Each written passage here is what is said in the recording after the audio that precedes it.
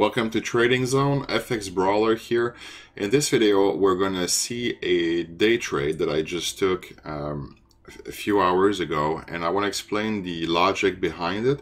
And it's the I'm going to put this one in the Wyckoff Trading Method series that I have. I think this is going to be the 8th or the 9th video on this subject. And I don't want to beat a dead horse, but I didn't have a lot of examples of distribution trades. So I thought this would be a good one to add to the collection.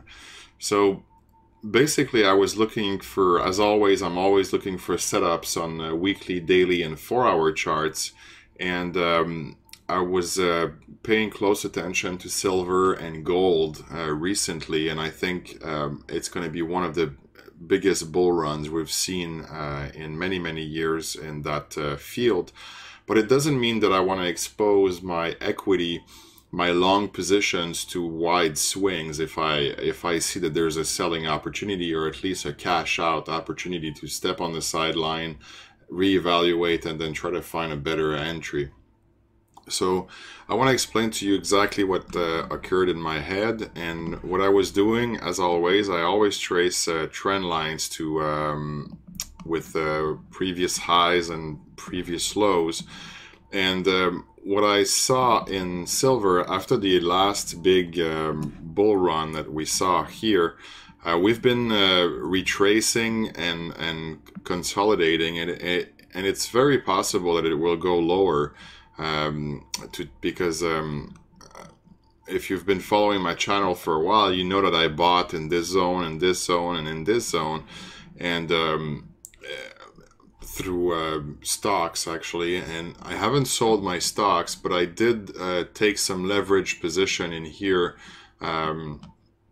with CFDs, and I got out of those in the high range over here, because I was concerned of the fact that the trade went way too high, way too fast. The price, I mean.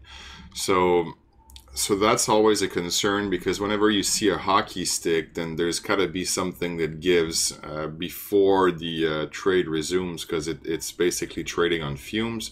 So it needs to gather some new buyers. And for that, it needs to give a good price for people to get in. Otherwise, they look at the price and they say, you know what, this is too expensive for me, I'll let this one go. But if the market pulls back enough, then people are willing again to start buying. And there's a bunch of opportunities in these patterns that are very complex. It's a good way, if you're not a good trader, if you're not experienced, you're going to lose money in these type of patterns. But I want to show you today what you can do using support and resistances on a large time frame in order to find some small day trading opportunities. So that's the setup, was price coming into resistance using previous highs as starting points. And then what I saw is here it started to wobble at the top, and when you go on a smaller time frame, you see here these highs and lows that are forming a sort of a 5-wave pattern, and this is a distribution. It's a typical distribution pattern, and from there you can, if you don't have like fancy indicators and software that tells you when to buy and sell, then you can use simply the channel that it sort of creates. And often it's like a wedge, a rising wedge or something like that. And these are very important reversal patterns. And once you have your breakout, then you can start selling. So let's analyze this a little bit more on a smaller time frame. So what we're seeing here is basically the 4 waves of that distribution, and price is not able to stay on the higher than the previous high over here for a long time. Right away it gets rejected.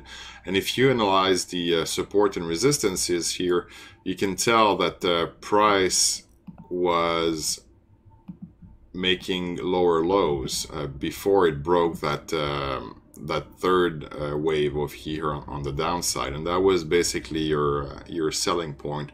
From the moment you see a lower low, a lower high and a lower low, then if price reaches that again after a distribution phase, then that's, you can use that as an opportunity to sell if you don't have any trading systems. Luckily, I have such a trading system, so I'm going to show you what I saw on my charts. So if we come over here, this is gold, and this is where I took my trade, but I think it's important to understand that gold and silver are very closely related. And I wasn't seeing that, when I was looking at the gold chart, I wasn't seeing that support and resistance, that clear triangle. If you look at it, it's a bit more choppy.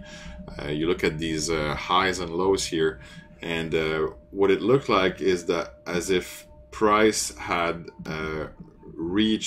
had penetrated that that pattern here on gold, but not on silver. And I always do interrelated analysis, inter-market analysis, and that got my attention, because why was silver not able to penetrate but gold was? And gold has been on a bull run for a little bit longer, and I think that all the insecurities that are happening in the world right now are the main driver for gold. So anyways, I saw this, and I saw that on silver,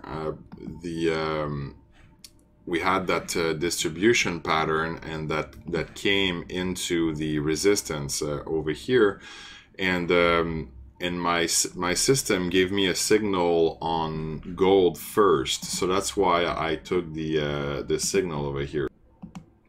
So right there, that was the signal that I took. I was looking at this here, price broke that, and I was expecting price to come back and test that support here. Let me just zoom that a bit. So price broke out from the weekly last week's high, then started the distribution phase, and I was expecting price to come back and test that newly found support, but instead it went right through it. And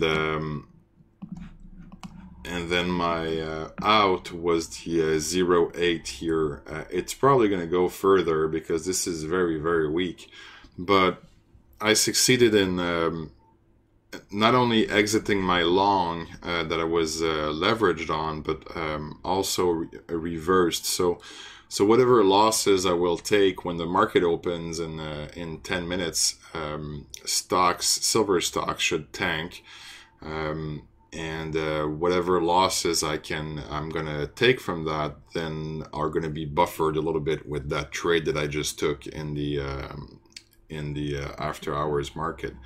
So that's basically it. You know, I wanted to show you that you can use the Wyckoff trading method in day trading, and you can use it to manage your positions and just find opportunities to get out before the crowd comes in.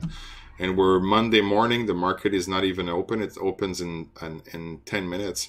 And you can find these opportunities, and I'm already out. Like the market hasn't even opened for the vast majority of people, and as a trader, you can find opportunities like this to make some quick bucks and just get out of your trade quickly. This I could have ran a bit longer, but I made a lot of money in very, very little time, and to me that was enough. You know, if ever I see, if we go back on TradingView over here, if ever I see that the price breaks down that support over here, then I'll reconsider my stocks positions. But right now it could just do this and start going a bit sideways and come back to test this and then bounce back. So it's everything can happen from here. But what I know is that if this high is reached again, then most likely it is the start of the bull run.